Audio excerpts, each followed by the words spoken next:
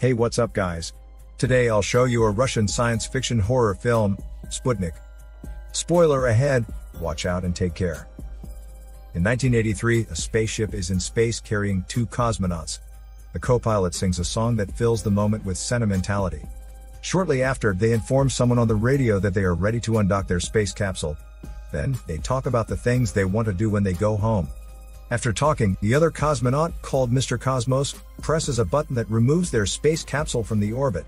Shortly after, they experience violent turbulence. As things get calm again, they notice a strange creature lurking outside the capsule. Sometime later, a man on a horse witnesses their space capsule landing on a remote part of the Soviet Union. As he comes to the space capsule, he finds the co-pilot's skull open, which completely exposes its bloody brain. Then, he sees Mr. Cosmos slowly walk out of the capsule in bloody condition. In the next scene, the medical board members interrogate a doctor, named Tatiana, for possibly inflicting an injury to a young boy due to her method. So the medical board considers that Tatiana has been negligent at a certain level.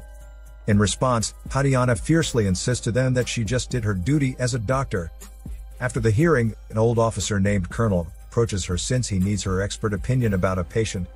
He asks her to go with him, so she can personally visit the patient. She seems to be uninterested. But when he reveals that he runs a research institute on neuropsychiatry, he convinces her in the end. He also assures her that he will handle her impending case on the medical board. Later, a military helicopter carries them towards the location. Along the way, she asks Colonel about the patient's medical history. He reveals that the patient is Mr. Cosmos, who just came from a space mission. It turns out that Mr. Cosmos suffers from episodic amnesia after coming back from the mission. At their arrival at the institute, the colonel guides her inside. He grants her access to almost every part of the institute. Then, he brings her to the observation room. They observe Mr. Cosmos from there. The lead doctor of the research institute, called Director, tries to make Mr. Cosmos remember his experience from outer space using a hypnotic method. But his method seems not to work, so he walks out in frustration. Shortly after, Tatiana asks Colonel what she needs to do. He replies that he needs her opinion about the condition of Mr. Cosmos. She then goes inside the room. Inside, Mr. Cosmos seems to be pleased as he sees her. She asks him about the toy in the room. He reveals that the toy is part of the cosmonaut tradition, so he plays with it from time to time. After that, she asks her about what happened. He replies that he just went on the space mission and completed it, but he cannot remember anything after their landing. Then, he frankly tells her that she cannot decide to discharge him from the facility. Despite that, she assures him that she can help him. So he requests that she visit his mother to let her know that he is fine. In a few moments, she takes the teacup and walks out of the room. After that, she informs Colonel that Mr. Cosmos possibly has PTSD. Done at her work, she reminds Colonel that he allows her to leave tomorrow. He assures her that there is a helicopter leaving tomorrow.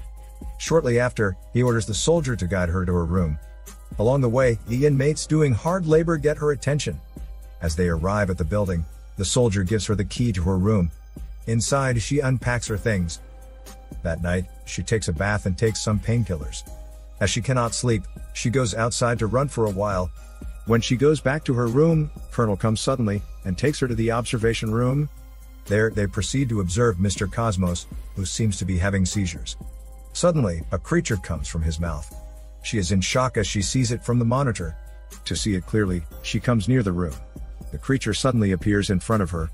She intently looks at it, and it looks back at her. Then, it instantly attacks her. Luckily, there is a glass that protects her. She is in shock after seeing the creature. Colonel walks to her and consoles her. He reveals that the creature lives inside Mr. Cosmos while not doing any harm to him. It turns out that the creature came from space, and was brought by Mr. Cosmos when they landed. So her designated mission is to find a way to separate the creature from Mr. Cosmos. Then, he lets her choose whether to do the mission or go home. In response, she asks him why he chose her.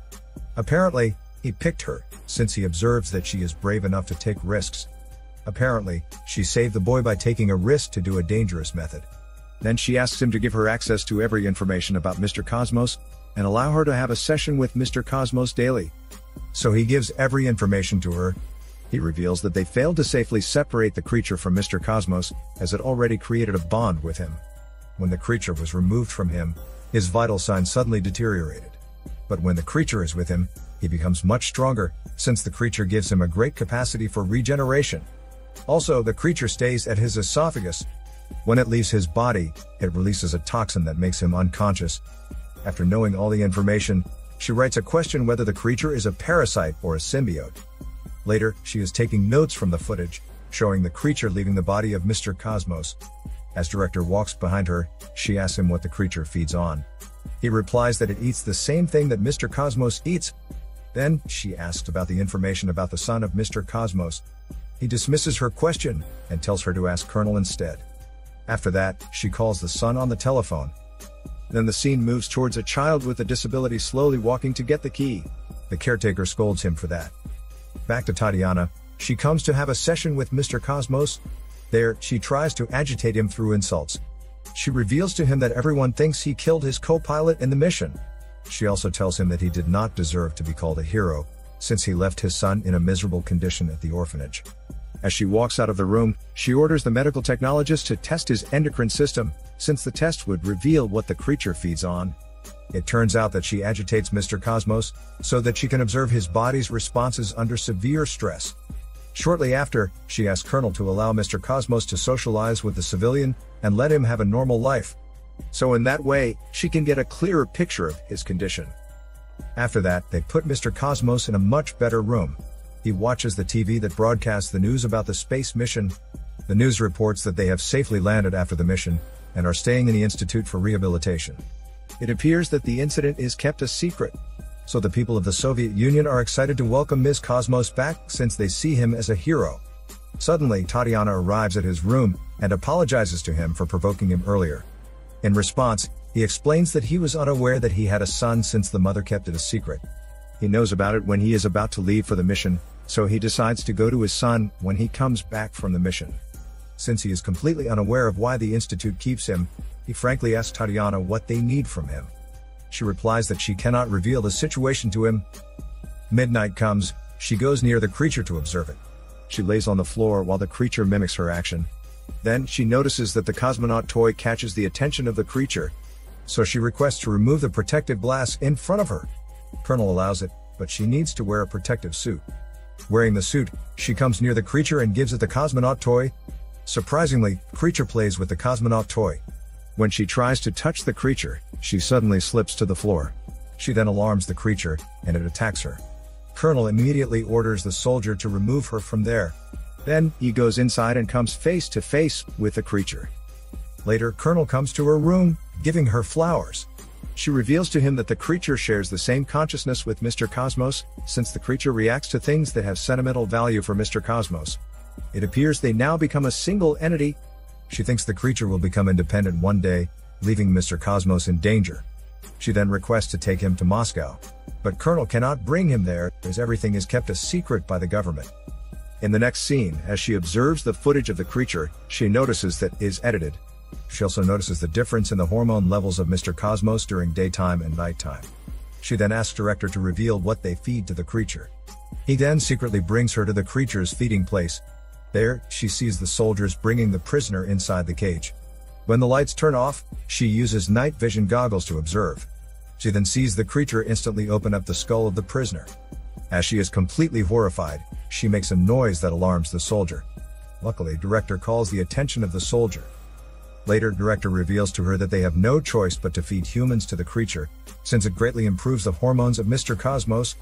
Apparently, the creature feeds on humans' fear hormones, called cortisol. The following day, she comes to ask Mr. Cosmos for a run. As they are running, she reveals to him that there is a creature living inside him. She informs him that they can separate the creature from him. He then tells her to meet him later at midnight. That night, Mr. Cosmos tricks the lady guard into falling asleep, then sneaks out of the room. Later, he meets Tatiana downstairs. To avoid being seen, he puts the magnet on the camera to disrupt it. After that, they come to the record room. Mr. Cosmos reveals that he is the creature since he feels and remembers everything the creature experiences. It turns out that he already knows everything, but he keeps it a secret from Colonel. Then, he asks her to wait for the arrival of the medical board from Moscow. She seems not to be pleased with his idea, thinking that more people will die to feed the creature. So she abruptly leaves him. The scene moves towards the boy. The boy sneaks to get the key. Then, he opens the cabinet to take a box from it. Back to Tatiana, Colonel suddenly summons her to his office. he reveals to her his true intention why he keeps the creature alive. Apparently, he is learning to control it, so that he can use it as a weapon. She then asks him to consider the people they are feeding to the creature. In response, he declares that those prisoners do not deserve to be called humans. He brings her to watch the feeding session at a closer view. As the creature reveals itself, she bravely enters the cage to prevent the creature from eating the prisoner. She tries not to be afraid, so she can avoid releasing fear hormones. Then, she sings the favorite song of Mr. Cosmos, which softens the creature. Director then observes that the creature has evolved to have hearing capacity. Suddenly, the prisoner alarms the creature. The creature then instantly devours the prisoner's brain. Later, she realizes that the creature did not choose the co-pilot of the space mission, because the co-pilot has a disease. Then, she secretly convinces Director to help them escape from the facility. He is hesitant, but she forces him to be a man, and to stand up against Colonel. After that, he gives her the medical kits in a black bag. Then, she rushes towards the room of Mr. Cosmos while Director guards the door. Inside, she reveals to him that she has figured out a way to separate the creature from him. The creature will exit his body once she gives him a drug that will mimic the disease of the co-pilot. After the creature leaves his body, it will die by itself while she will bring him to a hospital. But he is hesitant with her idea. She hugs him tightly and tells him about his son. He then agrees to escape with her.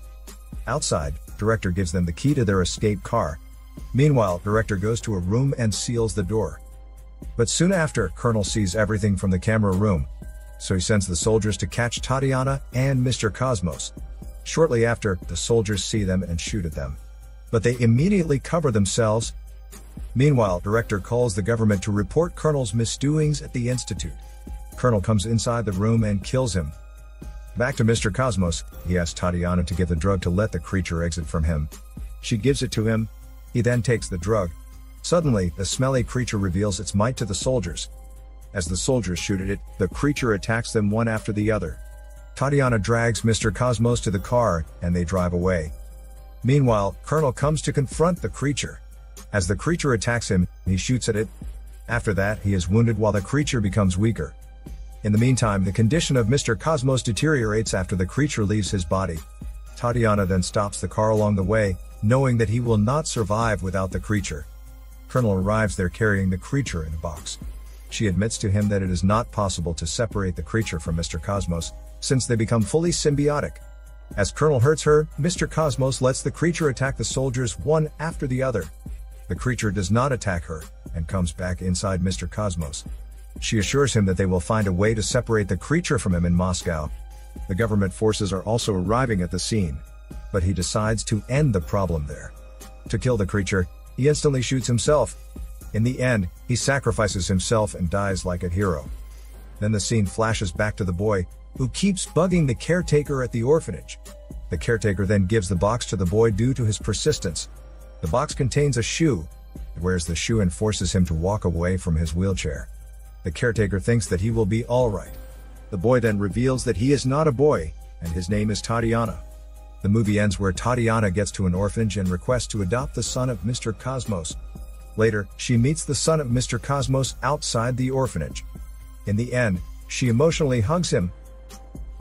This is Daniel CC Movie Channel. Stay safe and enjoy your day.